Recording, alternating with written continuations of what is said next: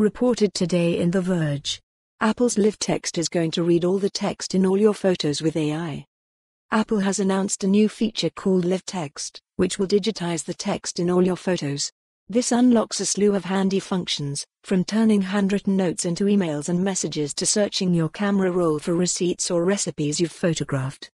This is certainly not a new feature for smartphones, and we've seen companies like Samsung and Google offer similar tools in the past.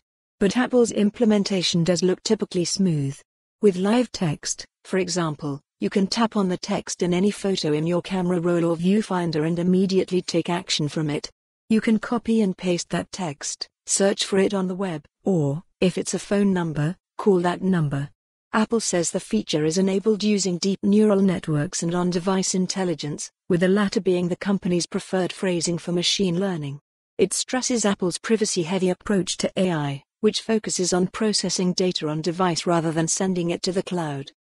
Live Text works across iPhones, iPads, and Mac computers and supports 7 languages.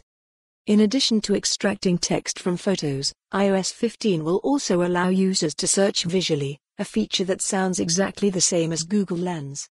Apple didn't go into much detail about this feature during its presentation at WWDC, but said the new tool would recognize art, books, nature, pets, and landmarks in photos.